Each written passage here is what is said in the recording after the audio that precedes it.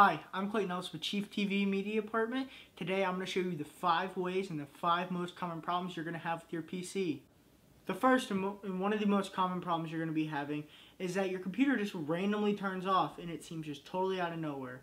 Really, it's a problem with overheating, and you'll have to get a program like SpeedFan, turn it to your fans to 100 and just let it cool it off itself. The second problem is your computer probably will be running really slow. There's many ways to do this. I recommend downloading a program such as MBAM or Malwarebytes Scanner. Scan your computer, see if there's any malware. And not only will this help you run your computer at a faster rate, it also will protect you from things like viruses, malware, spyware, and other things. The third problem you have is pop-ups, which can easily be fixed just by going to the Chrome Web Store or the Firefox extensions, going and getting an add-on called uBlock Origin, which will block all the ads on the internet for you.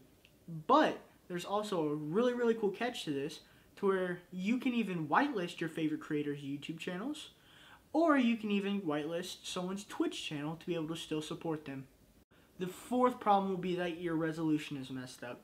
This can easily be fixed by right-clicking on your desktop, going to display settings, and clicking the recommended, it will be in parentheses, resolution for your screen. The last and the most annoying problem you can have with your computer is that you just can't get online.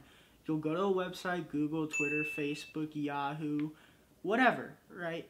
You'll go and it'll just be a 404. You cannot access that page.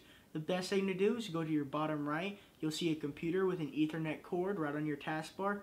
Right click it, click troubleshoot options, and let Windows do its thing.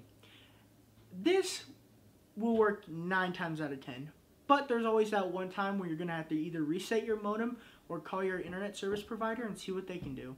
This has been Clayton Ellis with Chief TV Media Department, and this has been the 5 ways or 5 problems you can have with your computer. Have a great day.